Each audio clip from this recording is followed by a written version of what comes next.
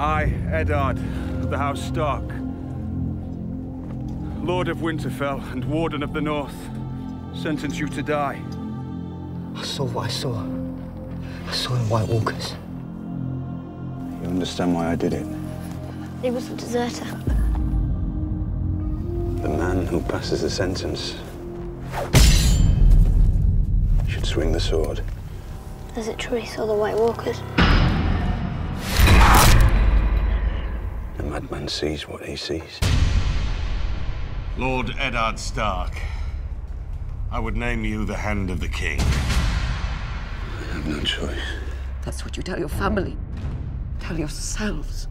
That's what men always say when honor calls. You do have a choice, and you've made it. You might not have my name.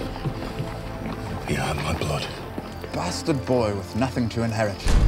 Off to serve in the ancient order of the Night's Watch. Next time I see you, you'll be all in black.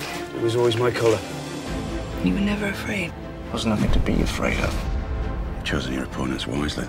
I have a knack for it. The Targaryen girl convinces her horse lord husband to invade. We won't be able to stop them. Get it over with. Cats have throats. We commit murder on the word of this man. I'm a purveyor of beauty and discretion. All desires are valid. Jury. To a man with a full purse. We've come to a dangerous place. I was trained to kill my enemies. As was I.